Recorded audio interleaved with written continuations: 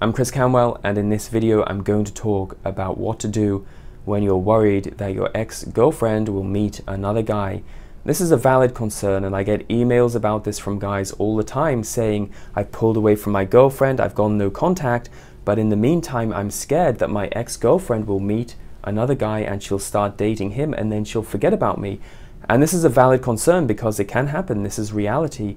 I'm not saying that your ex-girlfriend won't meet another guy. It's highly possible that she will come into contact with other men, but it's also highly unlikely that she will start another relationship with another guy just yet. Also, it's very important to keep in mind the contrast principle. If your ex-girlfriend is dating another guy all of a sudden, then she's going to compare you to him. It's inevitable. This always happens.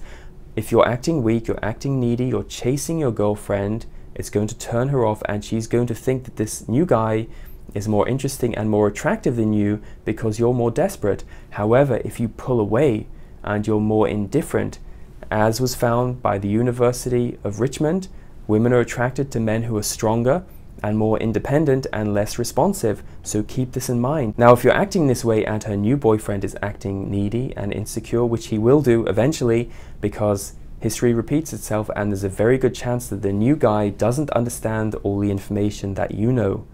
You will be doing everything right and he will be doing things wrong, and it's only a matter of time before he screws up and she starts to see you as a more attractive man.